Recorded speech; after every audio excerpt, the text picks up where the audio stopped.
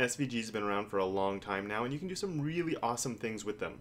So let's go see how we can actually use them. Hi there, my name is Kevin, and here at my channel we learn how to make the web and how to make it look good while we're at it. This video is the start of a mini-series taking a look at SVGs.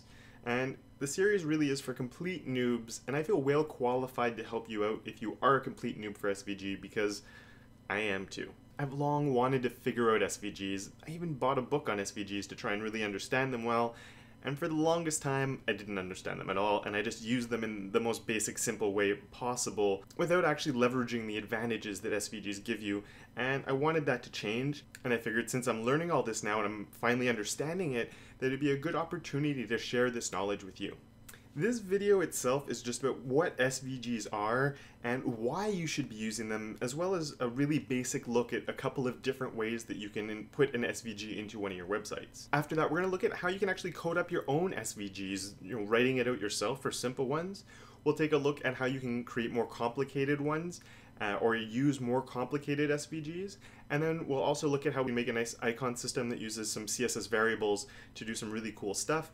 And lastly, we're going to be taking a look at how we can add some animations to our SVGs and do some little cool fun trickery and stuff like that, because that's one of the really cool things about SVG as far as I'm concerned. Now, as I mentioned, I didn't really understand SVGs for a long time, and honestly they sort of scared me. They look really complicated, but they're not as bad as they seem. But then it's also, they look complicated when you look at it, and then there's all these different ways of using it. Should I just link to it? Should it be inline? If it is inline, which way should I be using it inline? So this video itself is going to be looking at that, with the different ways we can use it and some of the advantages and disadvantages of each. So first off, why should we even bother with SVG?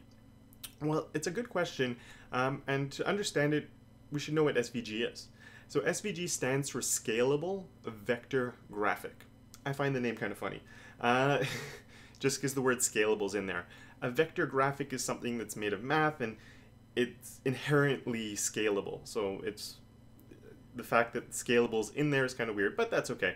So if I take a normal image like a JPEG or a PNG and I make it bigger than 100%, it will lose quality.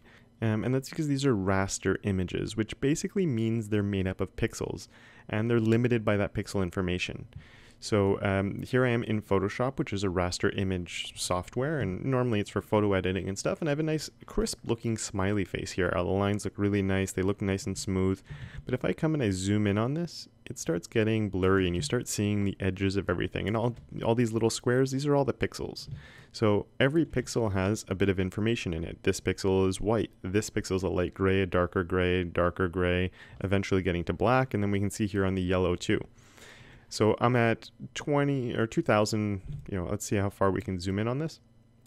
And I can get up to 12, almost 13,000% zoom, and we can really see these nice big pixels here with all the information. And then this all, when I zoom out, starts getting crisper and crisper until I get to the 100%, or if I go smaller, in general, it won't cause any issue. Now this does depend also on the resolution of the images. A lot of things that you'll download on the internet have a resolution of 72 dpi, such as this one, which means there's 72 dots per inch or pixels per inch.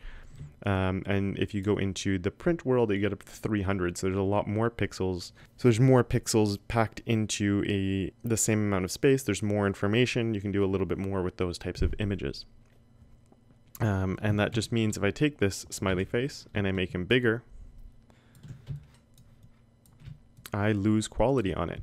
So you can see here I've made it a lot bigger, and now it's making my image look blurry, even though I'm still zoomed out. Or if we zoom into 100%, at 100% it's getting all blurry because I've made the image bigger.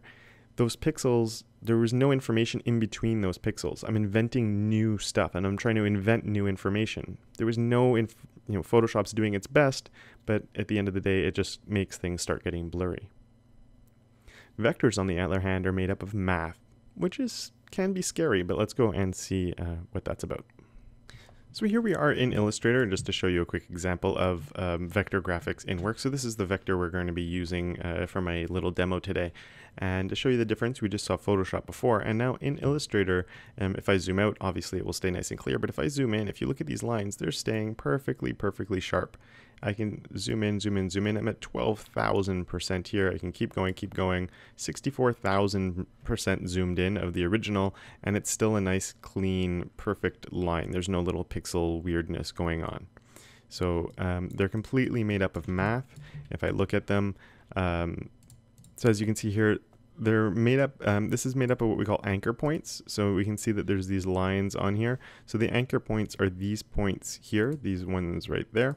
And these points get handles off of them, which are these funny sort of things that are sticking off, which control how the line is getting from, how the line is entering this anchor point, and then how the line is exiting that anchor point. So if I move these, it's controlling the shape of my line and the shape of my face. So you can literally go make some interesting shapes. Normally the anchors are sort of linked together, but we can also break the anchors and get hard corners, or we can have the anchors do different things in different directions and stuff like that.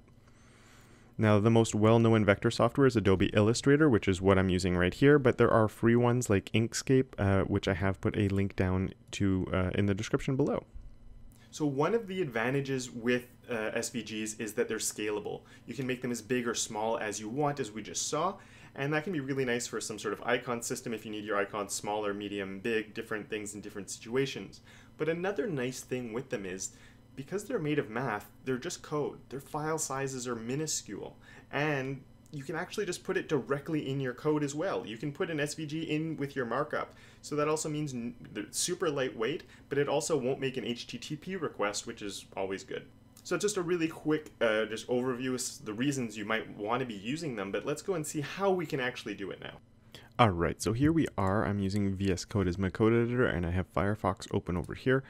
So we can embed an SVG just like an image. So the same way you'd link to an image, you literally just use an image tag, and here we do, I have it as example.svg.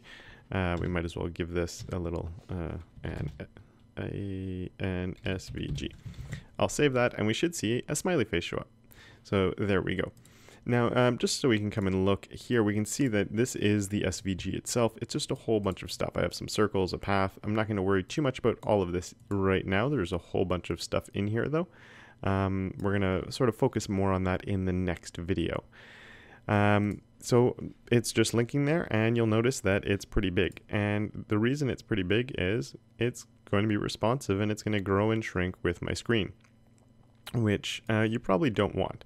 So what we normally can do is you have two choices. You can come onto here and assign it a width just like you would an image. So width 50. And you can also give them heights. And you can see that's shrunk it down at nice and small. And I could go to 500 and it's going to be bigger. And I can go up to 5,000 and it's going to be absolutely massive. There we go, is my gigantic smiley face. Normally I don't like doing it that way though. I usually come up into my actual styles. So in here, let's just give this a class of example.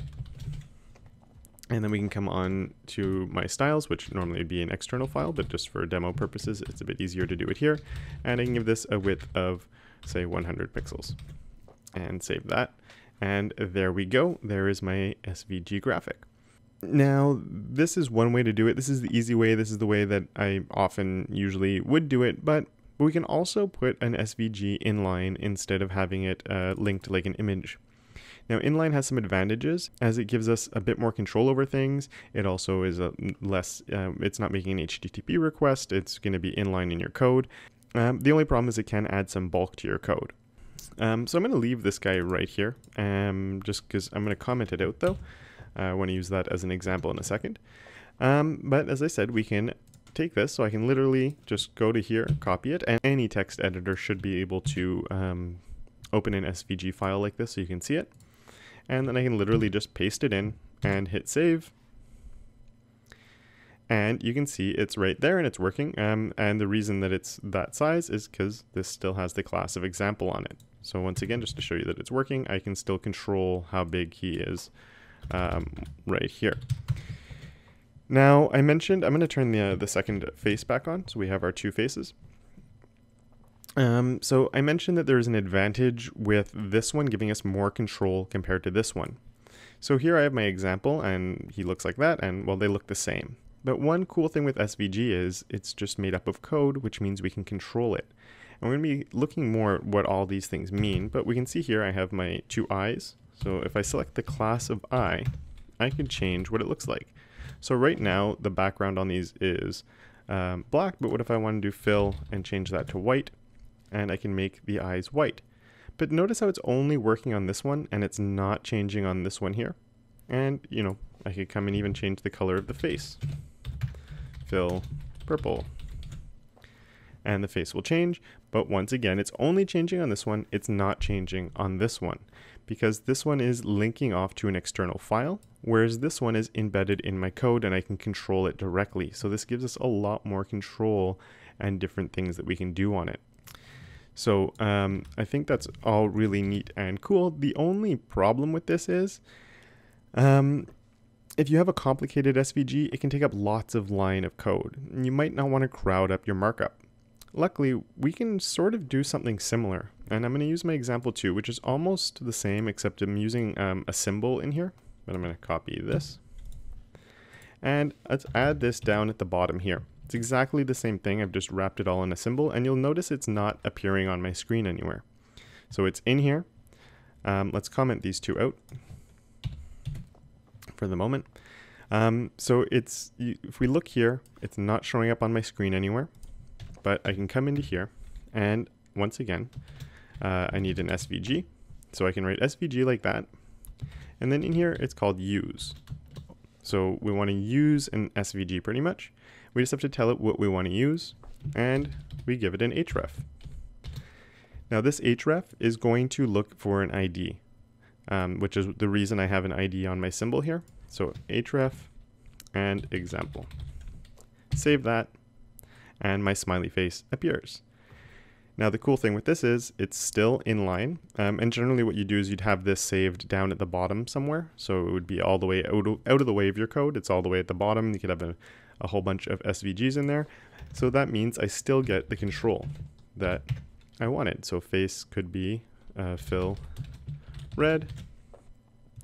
So I still get the control that I had before, but I only am using a little bit of code here. And you could even throw it on one line if you really wanted to.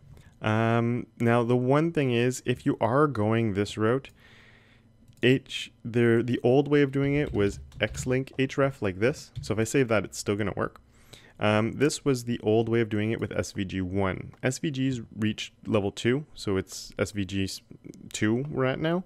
And this has been depreciated. And all the browsers support xlink, or without the xlink. Everything supports it with just an href like this, except for Safari. Safari still needs the xlink. Hopefully that changes in the future, because xlink has been depreciated. So hopefully we get rid of it and we fall back. One thing you can do if you want to just make sure for browser compatibility reasons is you could just put it twice, which is kind of annoying.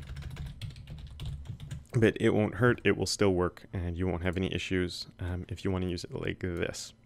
Now I'm going to be going into a lot more detail. So the next video, as I mentioned, is going to be looking at sort of this whole fill thing and how we can make our own SVGs in the browser, writing the code ourselves.